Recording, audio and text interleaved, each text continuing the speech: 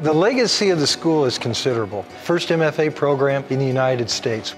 An immensely creative faculty over the decades. And we became a center of focus for the reception of great works of art.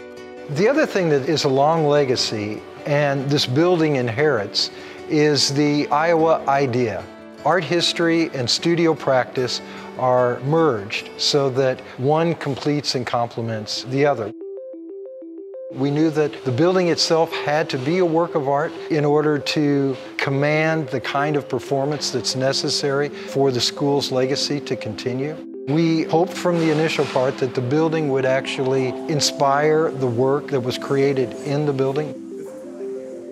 What we have is, hands down, without hyperbole, the best visual arts studio building built anywhere in the globe in the last half century.